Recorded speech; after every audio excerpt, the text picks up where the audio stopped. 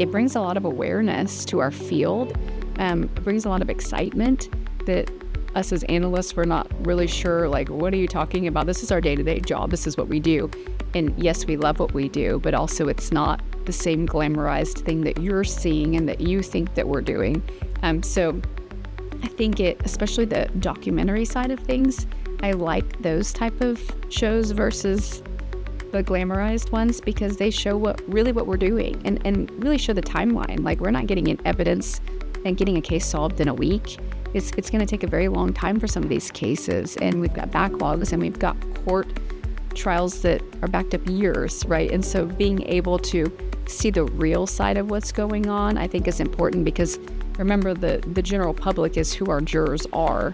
And if they're seeing all these shows that are not realistic and seeing things that we're not capable of producing, that's a problem for what we present in our court. So I think they're great when they're on the realistic side of things, when they're over glamorized and simplified into like a 1-hour show. That can be a little problematic, and that's where we see the CSI effect and those kind of issues creeping into our regular workflows.